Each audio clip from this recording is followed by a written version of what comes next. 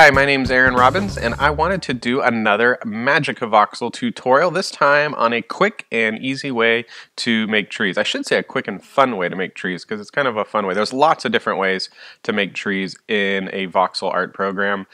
This one shows off a couple of MagicaVoxel's really cool features, so we'll take a look at that. And it's the method that I used to make this little Main Street Disneyland trolley scene. So I'm going to go ahead and create a new scene here. And I got a scene that is the same size as the last scene that I had open. So I'm going to go ahead and just type in 96 here once and hit enter, and it'll give me that for X, Y, and Z. And then I need to get rid of this cube. So I'm going to expand my brush option. I'm going to choose the face tool here and erase and just take that all the way down. And then we will select a green. These are the color swatches from that scene that was just open, and they're still here. So I don't know what colors these are. But let's go ahead and select attach still with the face, and we'll just raise this sort of ground thing up right here. Next thing you want to do is build the trunk for the tree.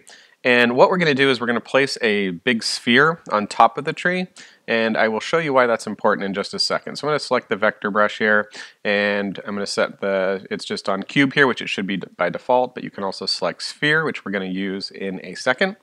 And then I'm going to go up here and create a trunk material. And I think that's actually my horse material up there. Let's go with this for the trunk material because I think that's it. And I'm going to create mine 4 2x2, so 4 voxels. There you go. And then we can go back, switch out to the face tool, and bring the tree up as high as we want.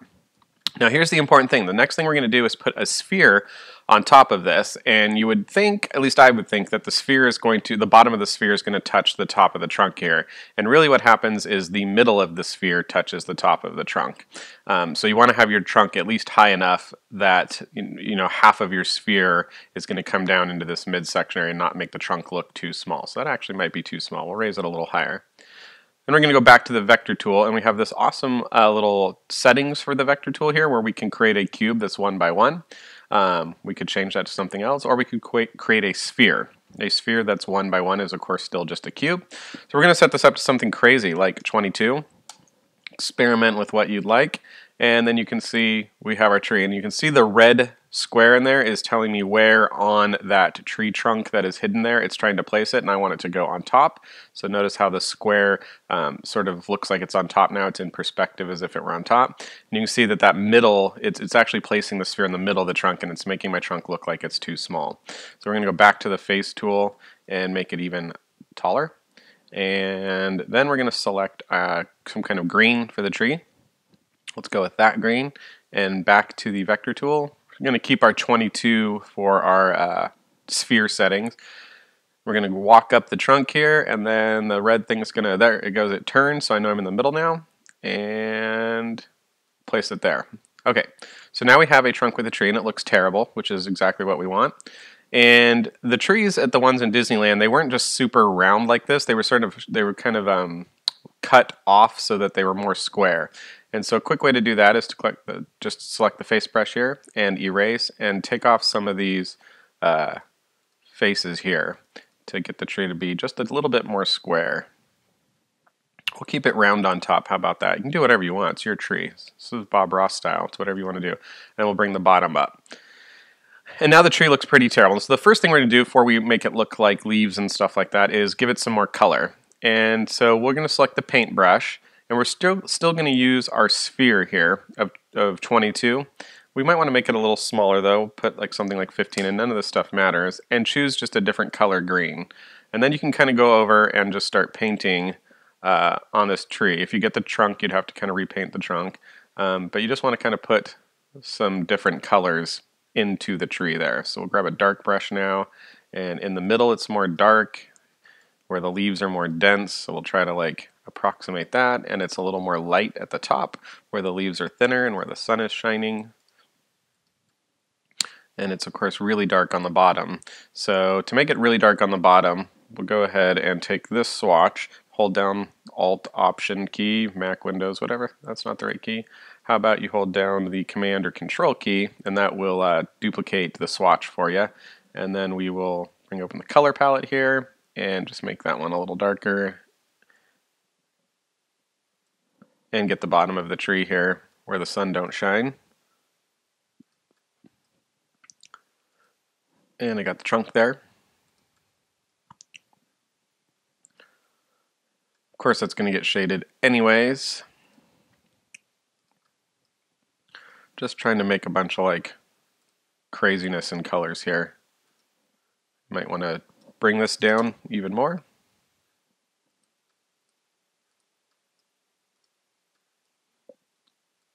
Okay, so now we kind of have this messed up looking camouflage tree.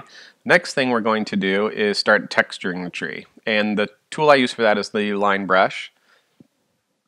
And then you set to erase, and you literally just start chopping up the tree. So you just start making patterns everywhere. Careful not to get the ground. The tree is maybe thinner or less leaves at the bottom, so we do more cutting down here and at the top for sure.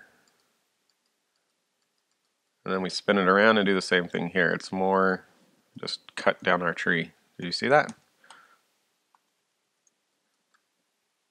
We will have to come back and fix that. After we're done slicing. So just slicing more at the bottom and the top, making like X patterns, and then a little bit in the middle.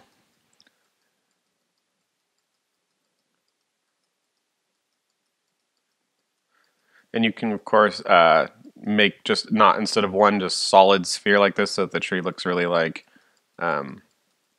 spherical, circular.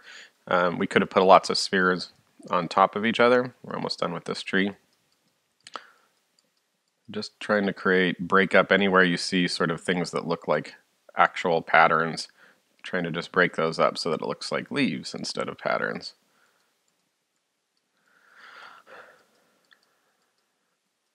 And these colors are awful. It still looks like a camouflage tree, but that's not a big deal because we can fix these colors anytime just by selecting the swatch and changing them in real time here.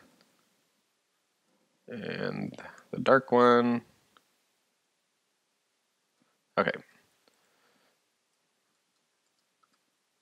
And now to fix our trunk, go back to the face brush, attach. We need to select our trunk color, of course.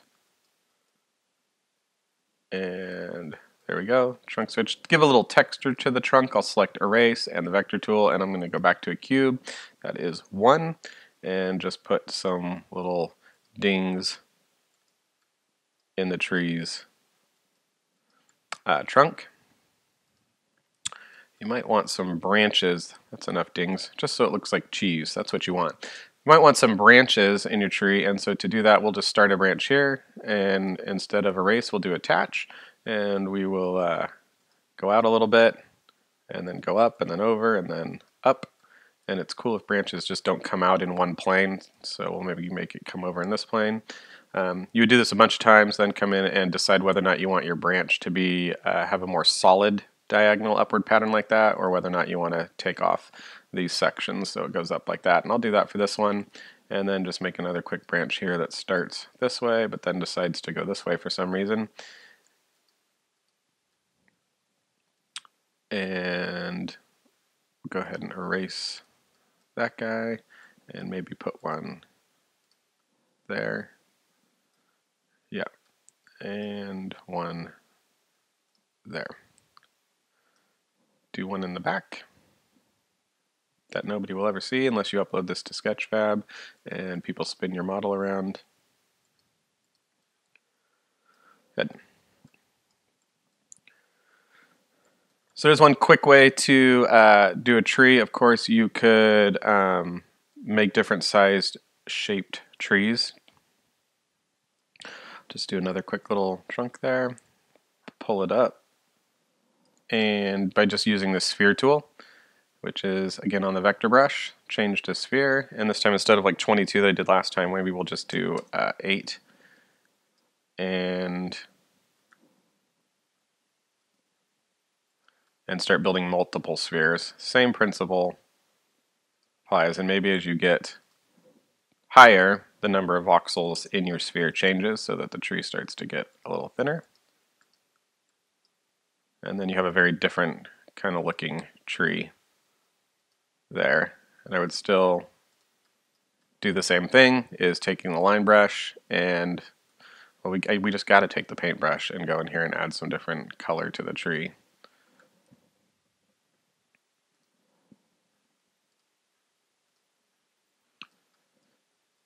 Just like that. Anywhere you want to put color, doesn't matter. And then taking the line brush here and erase and start to hack up the tree. I hacked up my ground there just to add texture, the illusion of leaves. That's pretty much it for just one quick, simple way to make trees. There's obviously a lot. This probably isn't even the best one. It's probably the worst one that you could use, but it works, and it's pretty quick, and it's fun for some reason to feel like you're shaping a tree. That's all. Thanks for watching. I will see you next time. Check out my one other video at this time, but I just love MagicaVoxel so much. There'll probably be other videos on my techniques or how to do things in the program. There you go.